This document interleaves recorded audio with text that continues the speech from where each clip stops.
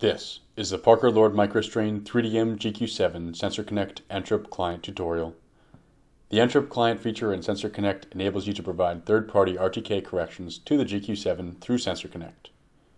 This is helpful if you don't have SensorCloud RTK coverage in your area. You can check at rtk.sensorcloud.com/coverage.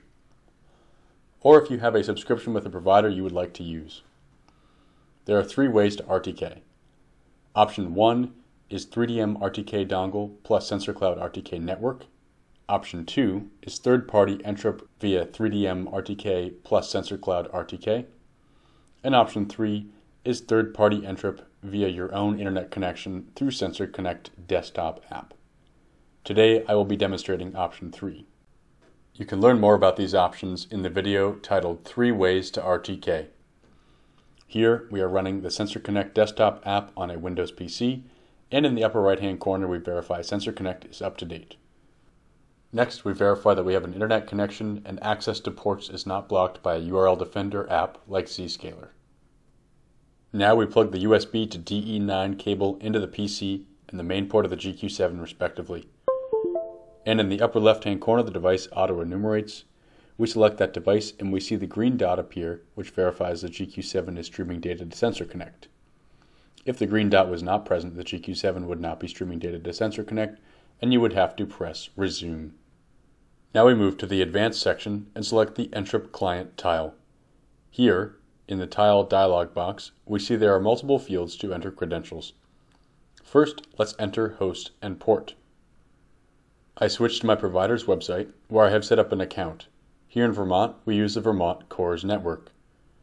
We search for host and port values, copy, and return to SensorConnect. Back in the tile dialog box, we enter them in their respective fields and press Fetch Mount Points. In the upper right hand corner, the green shade and text of the notification verifies the mount points have successfully been updated. Next, I return to my provider's website and I find the mount point that is proximal to my location. For us here in Williston, Richmond is proximal. We return to SensorConnect and search for the Richmond mount point ID in the drop-down, select it, and enter my username and password I've established with my provider. Moving on to device COM port, we click the drop-down to remember which devices are currently enumerated. Next, we close the tile dialog box and use a USB to DE9 cable, plug the USB end into another USB port on the PC, and the DE9 into the aux port of the GQ7. We return to the tile, click the drop-down, and see COM17 has appeared, corresponding to the aux port of the GQ7. This is important as all RTK corrections are passed through the aux port of the GQ7. Next, select the desired device baud rate and press Connect. I will select 115.2 as that is the default for the GQ7. In the upper right hand corner, the green shade and text verify the NTRIP client has started. Under the device list, for the GQ7, we see an antenna has appeared and is shaded blue. This verifies corrections are being received, and if we hover over the antenna, the latency is displayed, currently 0.23 seconds. Back at the NTRIP client tile, we see two buttons have appeared, a pause streaming button and a stop streaming button. Pressing the pause streaming button and returning to the device list, we see the antenna has turned orange, indicating that corrections have been paused. If we press start streaming, we see the antenna returns to blue, and the notification verifies the NTRIP stream has resumed.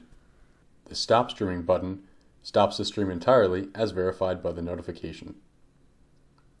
Thankfully, once you have entered your credentials successfully into the NTRIP client tile, they are saved in memory. And next time you want to start streaming corrections, simply press Connect and the NTRIP stream starts.